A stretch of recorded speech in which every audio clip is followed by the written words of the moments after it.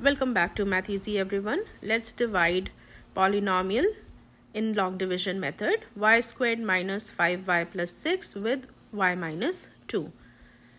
To start the polynomial division, you want to make a check first. You want to make sure that the polynomial is written in the standard form. And what is the standard form? The writing from the highest power to the lowest power. And then you're going to check if any term is missing. What do I mean by missing term? So since the highest power is 2 here, do we have a term with 1 power, and then do we have a constant term? So it seems like the question is written in the standard form and nothing is missing. No term is missing in this case. So the first thing we want to do here is look at the first term and divide by the first term of your divisor. Y squared divided by y, or we can say what should y be multiplied by to get y squared.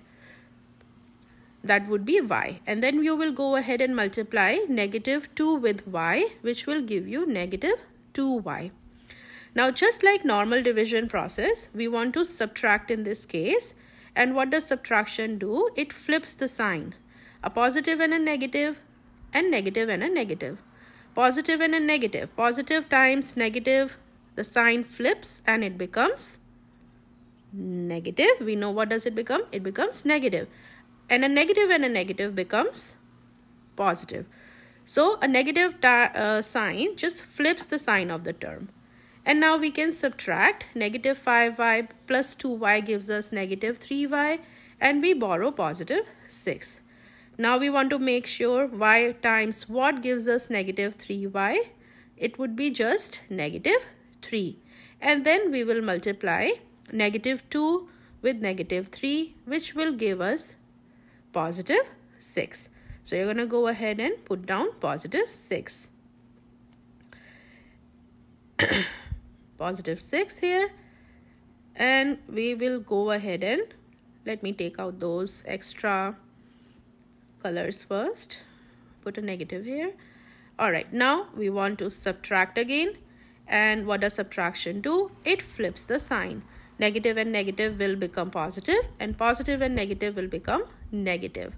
So now we will go ahead and I can erase this and make this positive, and erase this one and make this negative.